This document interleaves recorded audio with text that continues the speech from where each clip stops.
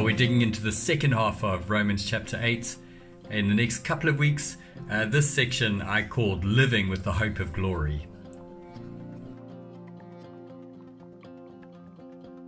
Chapter 8 began with those incredible words, "There is now no condemnation for those who are in Christ Jesus." And it really is a glorious reality that Jesus has paid for our sins. Even though we saw in the opening 7 chapters of Romans that there's this ongoing struggle with sin.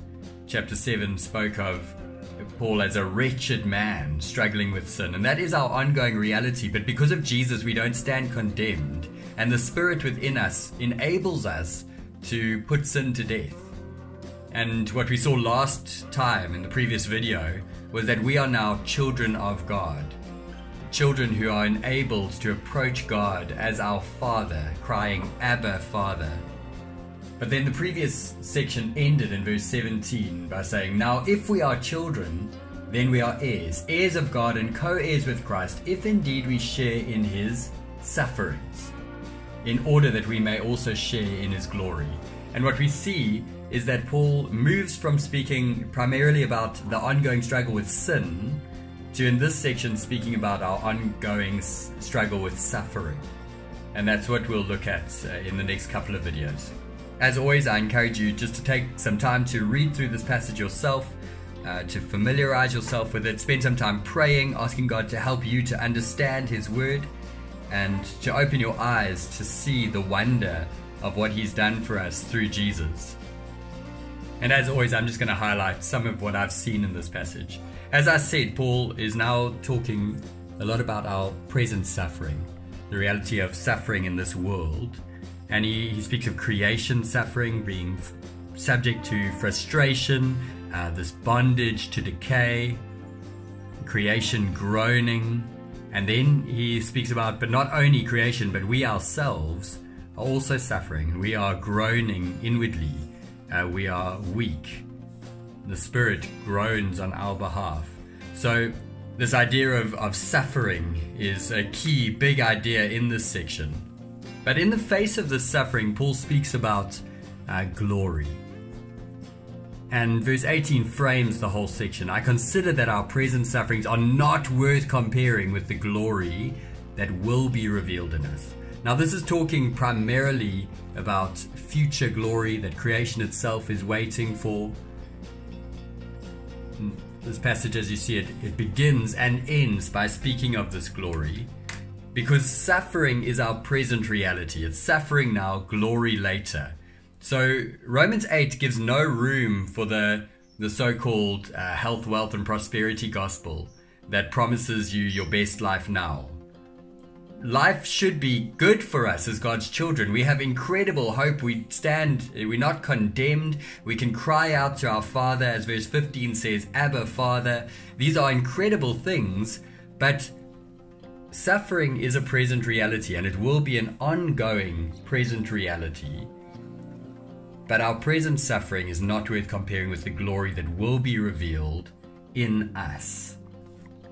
There are incredible things for us to look forward to. Now Paul begins by speaking about creation itself. And he says creation is waiting, eagerly waiting. This idea of eager waiting is, you see it here, creation waits in eager expectation. And then he speaks about us. We wait eagerly. We wait patiently. Now this idea of the eager waiting is almost straining to see the glory that's coming. And creation itself is waiting for that. The whole creation, we are told, is groaning as in the pains of childbirth. And built into this frustration and bondage to decay and groaning, though, there is hope. Because creation knows that it will be liberated. The pains of childbirth, we know, don't end in those pains. They end in a child coming. So there's hope built into this. And that's where we see in the hope that the creation itself will be liberated. And so hope is a big theme in these verses. And again, we see, but hope that is seen is no hope at all. This is a future hope. We aren't promised the best life now. But what we do have is we have the Spirit now. As we saw, it is the Spirit working in us. We saw in the early part of Romans, helping us in our struggle against sin. It's the Spirit in us who testifies with our spirit that we are children of God, sons of God. And the Spirit is a down payment guaranteeing the glory that's coming. But we see here we have the first fruits of the Spirit, but right now we groan inwardly. We are eagerly awaiting for our adoption to sonship. Now what Paul is talking about here is adoption in the final sense of that word, when our bodies will be redeemed and raised from the dead. So when we will be finally set free is the idea, the redemption of our bodies. So although there is no condemnation for us, our sins have been paid for, we have this ongoing struggle with sin, we have the present reality of suffering, and we're waiting for the day when our final adoption and our bodies will be finally set free, when that will be a reality for us. And so our present reality is one of waiting. And that's something that we see in this passage. Creation's waiting, we are waiting. We are to wait patiently. So the reality for us now is one of suffering, a suffering in which we eagerly wait, knowing that there is glory coming.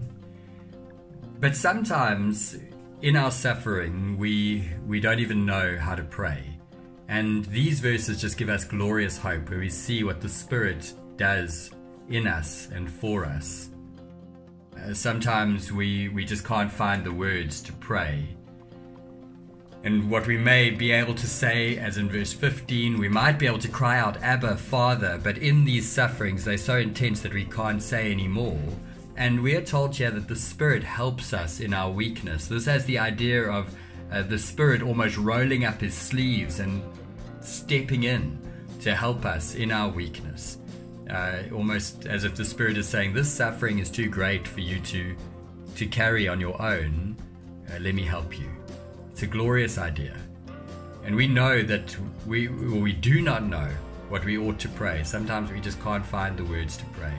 But the Spirit himself testifies for us through wordless groans, or as the ESV says, groans too deep for words. And he who searches our hearts, so he knows us better than we know ourselves. It's talking about God who searches our hearts. He knows the mind of the Spirit, because the Spirit intercedes for God's people according to the will of God. So the Spirit prays just the right prayers. He intercedes for God's people. And so what we can take from this is sometimes when we don't know what to pray, it's almost as if the Spirit is saying, look, Father, this is the prayer that your precious child would say right now if they could find the words. These are the words they'd want to say, and this is how they would say it. It's a wonderful thing. So we see here that we are children of God. Throughout this section, Paul reminds us of this reality. We are children of God. We've been adopted to sons, but the final adoption's coming. We are God's people, brothers and sisters of Christ, and God is at work. We know that in all things, God works for the good of those who love him. This is one of those much cherished verses in the Bible. Paul has said here, we know that the whole creation is groaning. And then he says, but we have this hope, and in the same way, just as we hope for the glory that's coming, in the same way, the Spirit even helps us in our suffering, helping us to pray in the light of this hope that is ours. And then he says again, and we know that in all things, God works for the good of those who love him, who've been called according to his purpose. Now, included in that all things is these sufferings. God is doing more in our sufferings than we can see with our own eyes.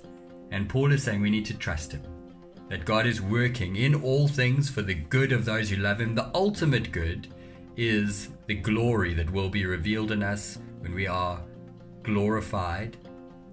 But there's also good that God works in us right now, and that is to conform us to the image of his Son. God is working in our sufferings to make us more like Jesus. Just as Jesus was a suffering servant king, so we will also face suffering. And as we face that suffering, the good that God is working is to conform us to the image of his Son. He's making us more like Jesus. And as we walk this journey as God's foreknown, predestined children, we have been called. That is the effectual calling of the gospel. When we realized how sinful we were and our need for a Savior, and when God opened our eyes to see Jesus, so that now we stand not condemned. We've been called, we've been justified, no condemnation. And those he justified, he's also glorified us, past tense. It's as good as it's already been done. So it's God who has foreknown us, predestined us, called us, justified us. He's already done a good work in us. He will most certainly finish the work that he's begun. And so we can say, I consider that our present sufferings, whatever those might be for you, or for those who are hearing the teaching that you're giving on this passage, whatever those present sufferings are, they're not worth comparing with the glory that will be revealed in us. As God's children who are being conformed to the image of his Son, one day we will be with him in glory. This is the hope that we have. And right now, God is working in all things for our good and for his glory, that we might one day be with him in glory. This is an incredible passage for us to be digging into, and I trust that it will thrill your heart. We have this glorious hope, and our future hope determines our present choices. It determines how we live in the present. As God's children, our hope of glory, which is rooted in the past, foreknown and predestined, it is secure in the future. We will be glorified. It shapes the way that we face every circumstance of our lives. And so, as you dig into this passage further, I pray that God would use it mightily for our good, for your good, for his glory. Well, God bless as you dig in.